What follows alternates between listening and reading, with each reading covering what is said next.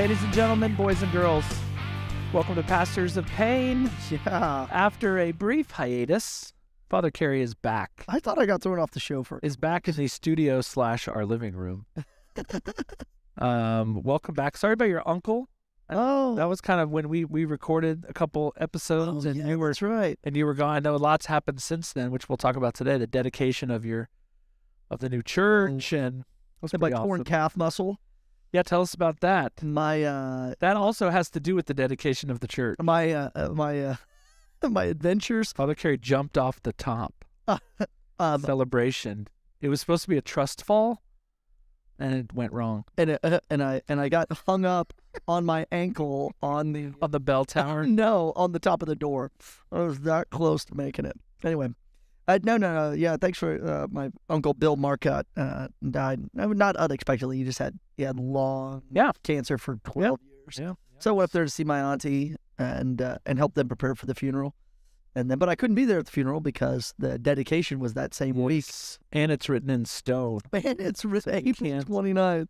It's there. Yeah, it is what were we? I was going to tell you something on the podcast, and then Bouncy House. So what happened to your calf? The week before the dedication. So I'm leaving for Poland on a couple days to take a bunch of students on a pilgrimage, and there was a bouncy house that was also an obstacle course on the lawn out in front of the church. No, apparently on the Catholic Folks Group Me, I was being challenged in my older years that I could not beat Associate Pastor Father James Porter. And he said... So you're 47, and he's... What the hell? He said... What is he, 31? He's 30. He's 30. And, I mean... He was just walking around. I think he just went out the front door. Okay, great. So I stretched out, and I work out. I work out pretty good. Yeah? I have a torn hip flexor and a kind of torn glute muscle, but those have all been pretty stable. What hasn't been stable? One of those was from jumping off a helicopter pad. No, one of them... That was a good story. One of them I hit a mogul really bad. Oh, skiing. Yeah. And then, jumping off a helicopter. The helicopter pad. I was there for that. Yeah. That didn't turn out too well. And then Doc Gowie, who retired. I know, our doctor retired. What? Who is that guy? It's a total bummer. I know. Why doesn't he anyway, he needs to stay around. And he said, you can't be doing this stupid stuff. And then, you can't be doing this stupid stuff. We don't have enough priests. And Father Porter's back. How old are you? 31. Okay. There he is. And Tony Jabor told me the same thing. He's like, dude, I can't have you jumping off. Yeah, that's our orthopedic surgeon. Yeah. So he did my knee. So now I'm sitting here with a bag of ice on my calf. Week 2 of this, because then I was at a family's pool and jumped off their high dive. Okay, the message doesn't seem to be getting through. No, it doesn't. I'm kind of a slow learner. It does. It takes years. Well, who won? Did you or Porter? Oh, I beat him. Handedly by like 4 seconds. I mean, he was like on the slide coming down while I was doing victory dances. Okay. Well, I was at my 3rd round of victory dances. I'm glad you're better. So that was the day of the dedication. No, that was not. That was day. That was the Sunday of the dedication. Was Saturday morning. Yeah. Okay. This was Sunday, and then we had stuff all week, and then Friday was Vespers with the relics. Yes. So let's walk through that. Okay, you want to go through this? So this is it's becoming sort of old news here in Stillwater. I think we've said this before. Most Catholics will go their entire life and never go to a church dedication or even hear about one. And if you're living in New England, you're going to watching churches, get closed. Well, in Stillwater, basically in 61 months, we've had 2 dedications. In 5 years, we've had 2 dedication. Now, not everyone went to both or one, but you're around it, and you're, so it's a unique place. It's a unique place to be. But the rite of dedication of a church is really something. It's fresh in my mind. It's pretty awesome. So what I thought we would do is just, so if you were there, that you can sort of relive it. But if you weren't there, you can go watch it. It's still up on the. I saw that on the St. John Catholic Student Center Facebook page.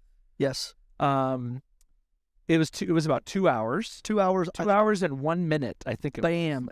I looked at my phone when we got outside. Yeah. And it said 12:01. That's right. So I really have to give shout outs to Father John Grant, Lauren Lacey McGill now. Lauren McGill, which I haven't learned how to say yet. Ashley, the staff, Taylor, Brett, Rita, Irene, Father James Porter, Sterling III, and just that, and our campus ministry staff of Holly and our focused missionaries, Kimberly Williams, who's on our staff as well as a volunteer catechist. They really just put a lot of work. And then even Alex Rice from Cooper Construction Consulting is down in Oklahoma City. He showed up and he said, what do you want me to help you with?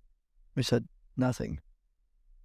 Because Lauren had everything organized on one side. Father John Grant had everything organized on the other.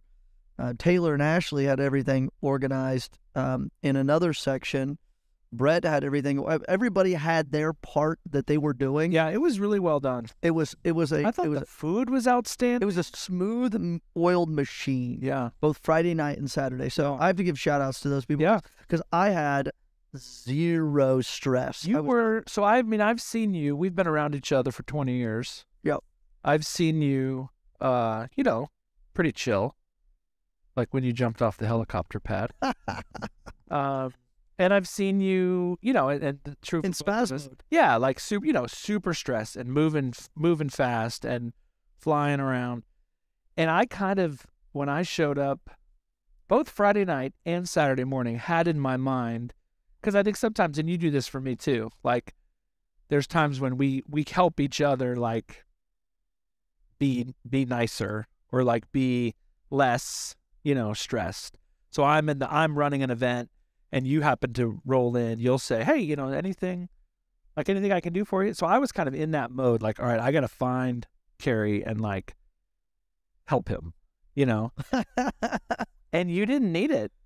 No. You were like just walking around. I was just chill. I was doing cleanup work, just anything that needed to be done. Oh, you were able to like greet people and show people around a little bit. Everybody had their job, and my job was to greet people and make sure the punch list was done on the building. I was a little jelly because when I thought back to our dedication here, which was beautiful, I don't know. Like I was flying around that day.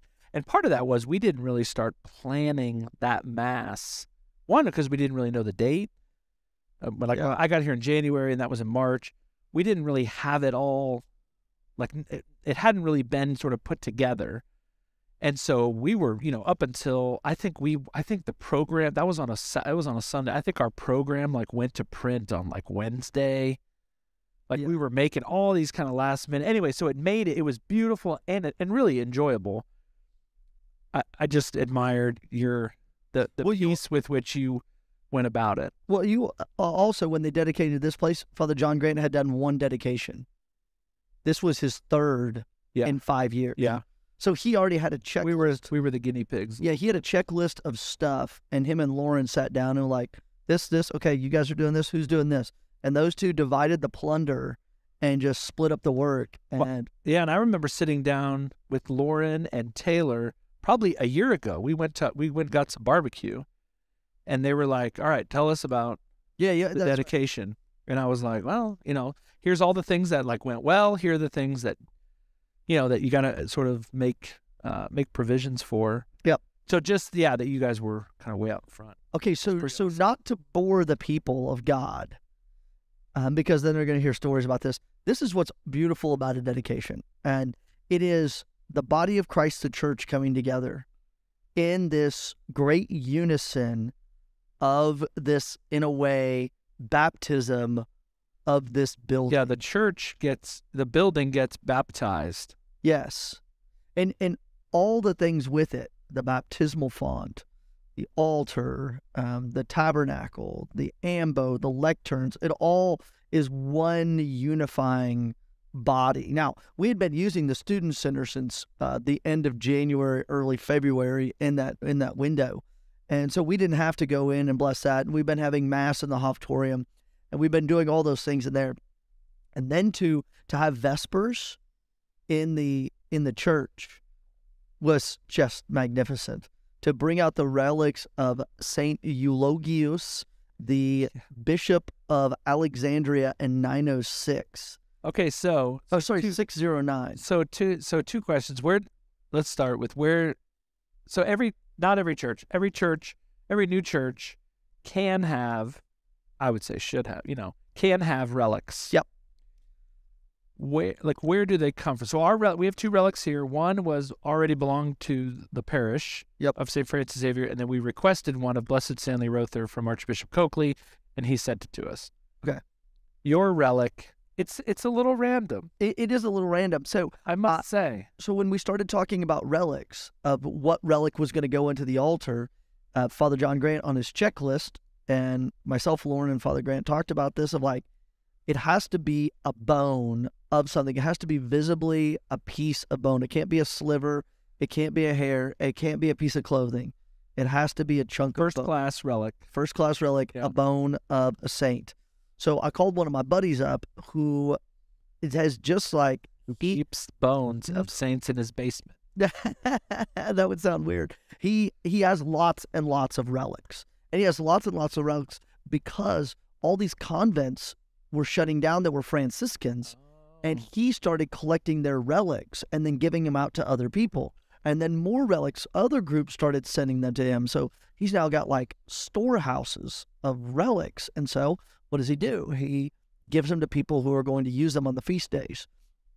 So I took that relic because it was the biggest piece of bone I could get. And I flew out to Colorado. He gave me them. I remember that. And I flew home with, I had to buy an extra ticket for him. They were like, he's how old? The claimant of customs. I was like, he's like I'm traveling. years old. Excuse me, I'm traveling with human body parts. Sir, can you step over into this? Be call a supervisor. Yeah. Okay, so what do we know? We don't know a lot of him. He's just, he was the bishop of Alexandria in 609. And we have and we have paperwork for him as a relic. And it came out of a convent in Wisconsin when it was, I think, the convent was destroyed or something like that in the 50s.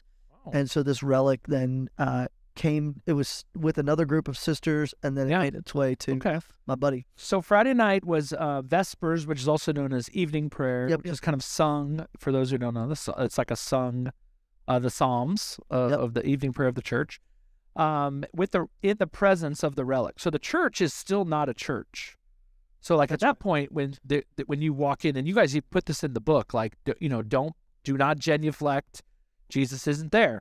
Do not bow to the altar, right? Yep. It's just a piece of stone, not dedicated yet. Don't treat it like a church. We treat it with respect. Yeah. You're not skateboarding.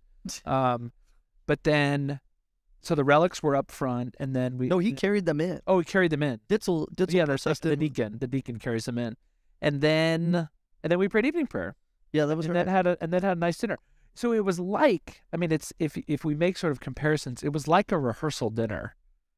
All right, we're in the church, we're getting comfortable, we're kind of getting our and then we're gonna go have a nice meal, across the hall. That's what it had. It had rehearsal dinner vibes. Yeah, rehearsal dinner vibes. It kind of did.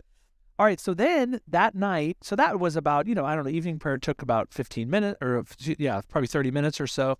And then we had a nice dinner, and then everybody goes home and comes back Saturday morning. Yep, that's right. So sort of setting the scene. We're at St. John's. The church is not really decorated. I mean, there's no flowers. That's right. There's nothing on the altar. Yep, no candles. No candles are there. Your Easter candle was there, but there's no book of the readings, but not lit. So it's a kind of a bare church. Sort of think of like Good Friday when we take everything. Yeah, that's right. When we take everything out, but people arriving and everybody all dressed up, and there was a great. I mean, I just loved kind of the spirit of.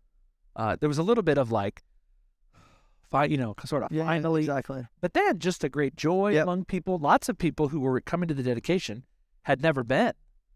Some people had your drawings, and that's but had never.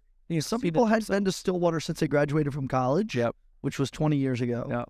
Other people hadn't been to Stillwater in a couple months, and some people didn't know each other. So they walk in, and I'm introducing people that live in the same town to each other. Like, oh, you all are from the DFW Metroplex. Yeah. Here, you all talk to each other, and here, and I went around and I basically played introduction of donors. Nice. Of going around, and to get into the dedication, you had to fill out what's that called? A piece of paper that says I'm willing to give to this pledge. A pledge form. Yeah. You had to fill out a pledge form. That's who we invited. We did the big invite to. And then the next day was students, and you had an alumni mass. So we allowed students, and we seated everybody in the church, because we also didn't know how many students were going to show up, because we had donors who said, I can't be there, and then at the last minute said, I'll be there.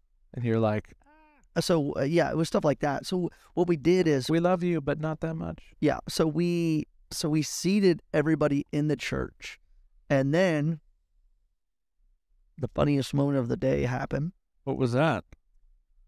I was standing inside the door, and right at 10 o'clock, not a second after... Father John Grant was ready to roll. He was ready to roll, and bang, bang, bang... He hits on the door with the crozier. So the bishop, so that's how it starts. The bishop knocks on the door. I was still talking to our senior site superintendent, Justin Fiegel. And I don't think anybody was ready. There was a knock on the door. And there was a knock on the door. And no one was, you know what, when they coronated King Charles the other day, did you see that? There was a scene where the Royal Marines took off their hats. It was like 3,000 Royal Marines, and they're all standing there. And I did not watch it. Oh, you did not watch it? I watched a little bit of it because there was no English soccer on, so I had to watch something English. And it wasn't like, I didn't want to watch, I don't know, some war movie. Anyway, so they lift off their hats, and he says, 3 cheers to the king and the queen. Hip, hip, hooray. And they go, hooray. Hip, hip, hooray. And it was beautiful. They did it 3 times. Anyway, that's what I was hoping for. There was a minor Twitter controversy. Actually, I'll stop. Yeah, it'll be majorly distracting. Anyway, I'll bring it up in a later episode. Okay, great. It was hilarious. So the bang on the door. Yeah, and I was hoping there was going to be a hip hip hooray, and there wasn't. And I'd open the doors, and I was like, let's get this started, and it rolled from there, and we just got everything going. So there's a knock. So the bishop. So it starts with most of the people outside. So you as the pastor. Well, it starts with at least like the clergy, and the bishop outside. We had students outside too. Some students outside. Yeah. And so the clergy, and then we open the doors. The senior site superintendent reads it, hands the keys to the bishop. The bishop hands them to me, and then the procession begins. And Brennan Lacey and that choir. Yeah, the music and burn. The music was really, really, really good. Yeah, it was so beautiful. So it was all students. The only one who wasn't a student up there was Dominic. And Dominic was our organist for 2 years. He's not Catholic. And we trained him up, and now he works at St. Francis Xavier in Enid. In Enid, yeah. And he's their music director, and just doing fantastic. It's and I afterwards, I mean, there was obviously lots of talk about the building and the liturgy, but in the music, and somebody pointed out basically everybody in that choir loft was like 23 and under. Yeah, that's right. Brennan Lacey, golly, just amazing. Put together a group of people and instruments and voices and practices. Yeah. And so he went from like Holy Week to Easter to the dedication. And then his sister's wedding. Yeah. Just boom, boom, boom. He gets a nap. The joke was that we were mixing music during those three periods to prepare for Lauren's wedding. Yeah, everything was just a run-up. Everything was a trial, because that was her first wedding in the church as well. Anyway, so then the procession in. Yeah, so knock on the door, the keys. Yeah, and then what I thought was really cool is when they had to bring up the lectionary to read and to present it to the bishop, because there was no lectionary on the stand. It was the first time the readings were ever going to be done from the Sambo. Yeah. And then it went through the readings and the Psalms, and just absolutely beautiful. And the readings are all very much about kind of sort of about I saw water. Yeah. No. About the temple, about the church as like the church, but then also like that the people that we are the body. Mm-hmm. So there's you just all through Scripture, a lot, Old Testament, a lot about the temple. Jesus says I will knock down this temple and rebuild it in 3 days. And people are like, what? What do you mean? This temple took 47 years to build. Uh-huh. It's all of that. I loved. So I was in the first row. So the priests, there were, I don't know, 25 priests or so, something like that. Really cool. I mean, that was fun to just kind of anytime we can all get together like that. So I was kind of sitting in the front row. I mean, I was sitting in the front row, and I'm listening to the hymn. I saw water flowing from the side of the temple, and you and Bishop were moving around the church with holy water. Blessing. No, or did just Bishop do it? Bishop did it. Just Bishop. We oiled it. Yeah. So that came later. So Bishop goes around with holy water, basically, and we would say kind of baptizing the church while this song is being sung. And what am I looking at? I'm looking up into the apse of water flowing. And that was not that specific scripture, but you were quoting the psalm, like a deer that longs for running streams. Yeah. But I'm just looking. I'm listening to this thing about water and the temple. I'm watching the bishop throw water around, and I'm looking at this beautiful painting of water. Anyway, it was a moment. And if you look down at your feet, it goes from paint to marble. I did not look down at my feet. I was too busy looking up. Because the water... You told me to look up. I know. The water is the bushes from the second story of creation in Genesis. But the water then flows down out of the temple.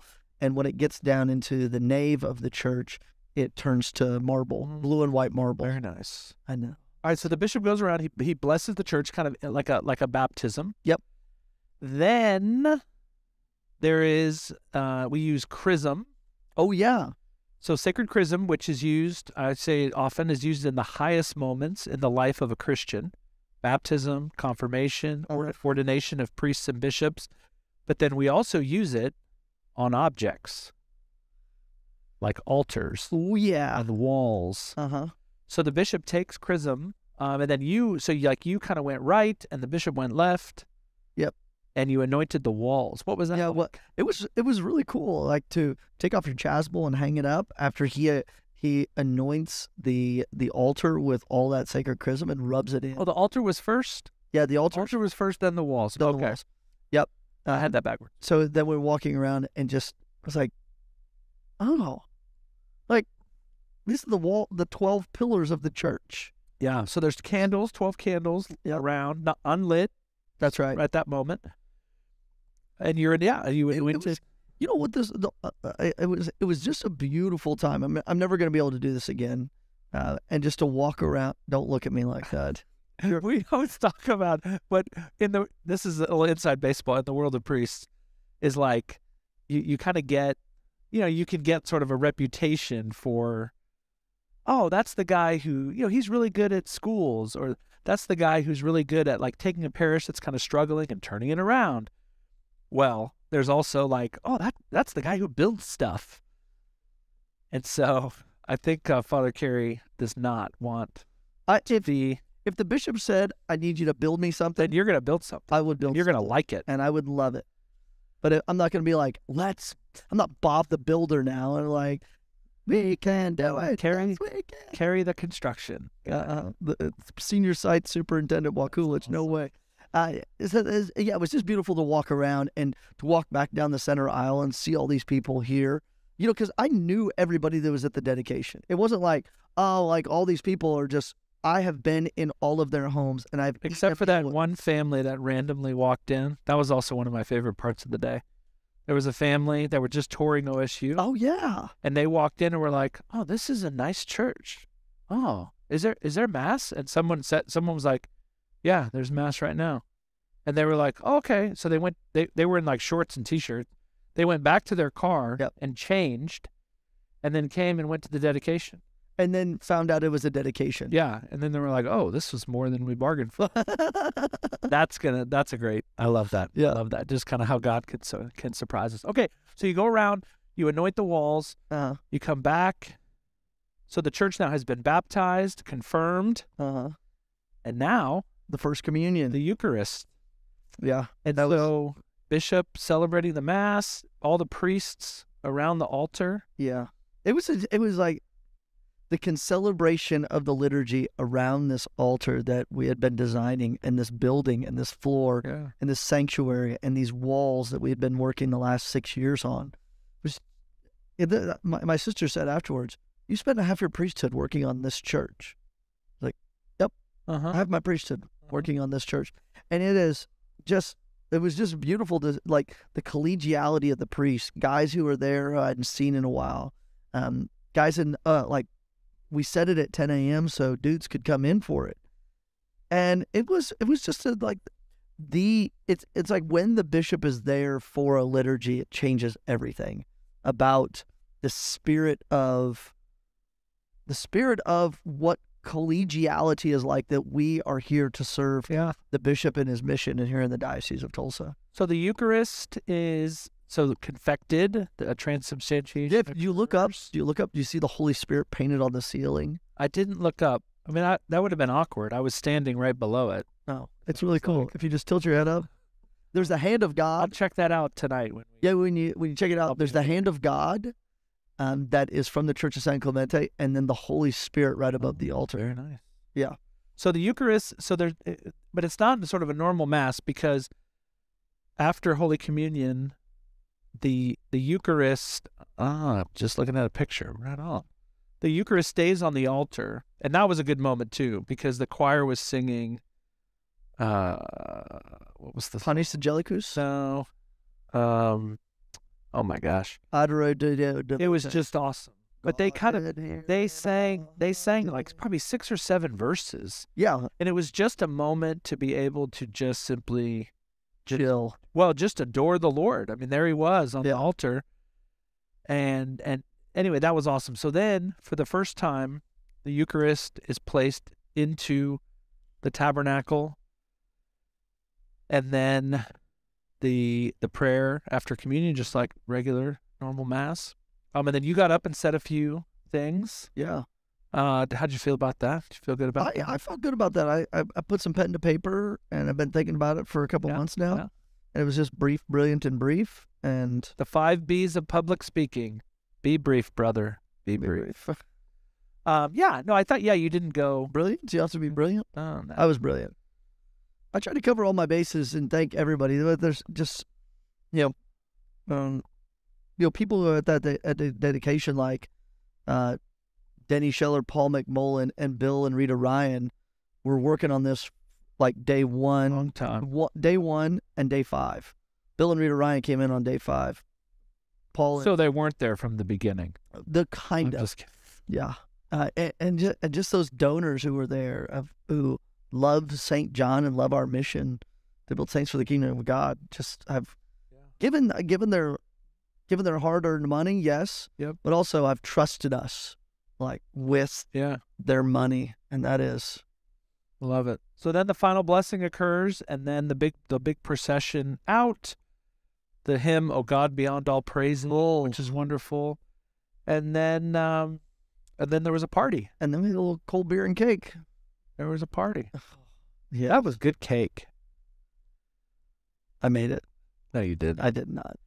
Anyway, congratulations. Thank you. Victory. It's amazing. So if you've not been, just stop by. People are making pilgrimages to Stillwater to see St. Francis and St. John. Oh, yeah? So I would encourage you this summer. Great opportunity. Yeah, come on over.